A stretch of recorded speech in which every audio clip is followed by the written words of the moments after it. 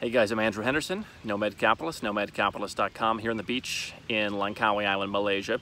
Thought I'd make a quick video for you here, sans tripod, to answer a question that some folks have asked here on YouTube regarding renouncing US citizenship and what happens to your government benefits.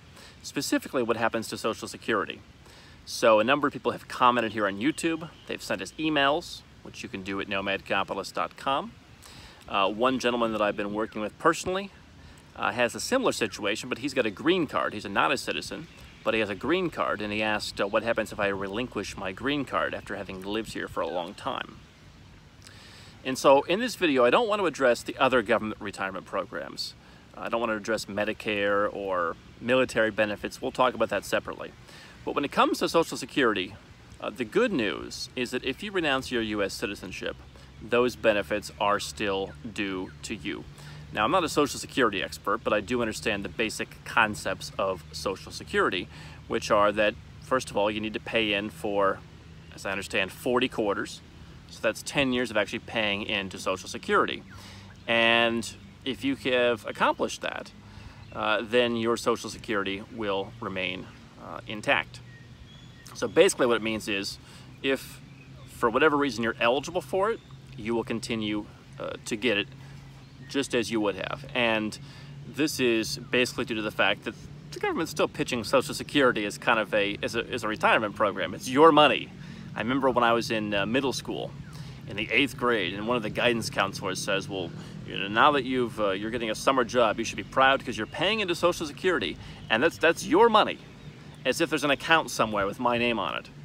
You know, there's like a lockbox with some money in there. But nevertheless, if you are due Social Security, you will get it after you've renounced citizenship because it's your benefit. Now, there are some restrictions where there are a few countries where they will not send your benefits. Interestingly enough, Georgia, the Republic of Georgia, is on the short list of countries where they cannot send benefits. And I guess they review that every once in a while and they update where they can and can't send money. But you can actually have your money deposited, whether it's in a US bank, whether it's in a foreign bank. You can get your Social Security money after you renounce. And if you want to figure out what you're owed, you do just what anyone else would do. You go onto the Social Security website, you get an account, as I did, and you just log on and get the statement. I remember as a kid, your parents used to be mailed those statements where it says, if you retire today, you'll have this much money.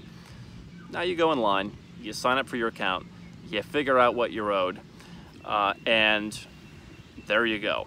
Assuming that the program doesn't change, doesn't go broke, doesn't become means tested, they don't change the laws in the future to single out these rich fat cats who are leaving the country like traitors, then you'll get your money. Now, one thing that's important to keep in mind is obviously what you get is based on what you paid in. So if you did very well when you ran a business and you had a high income in the United States, then your Social Security may be relatively high. Obviously, if you're younger and you had a high income for not that many years, which was my case, then your Social Security still won't be that high. I think in my case, I'm due something like $1,300 a month because I didn't have that. I had some good years, but there weren't that many good years. Obviously, also keep in mind that if you're taking advantage of the foreign earned income exclusion and you're doing it the way that I would recommend, where you're doing the fully proper setup for your business while offshore, then you will not be paying into Social Security, or at least very, very little, potentially. And therefore, that money won't count. So, obviously, time that you spent offshore, you won't be paying in, nor will that be getting added to the pot. You know, in general, I think for a lot of us, especially those of us who are younger, getting Social Security is a somewhat moot point. For me, when do I first qualify? 30 years from now?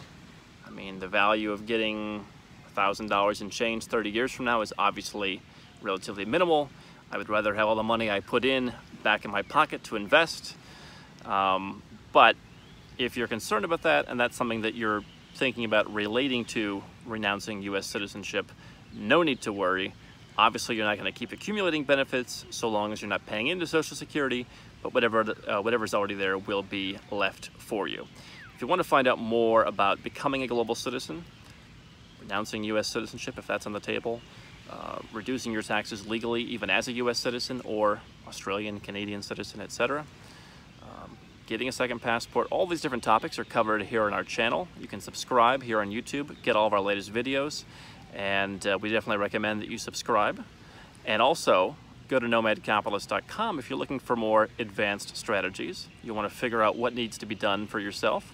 That's when you go to nomadcapitalist.com.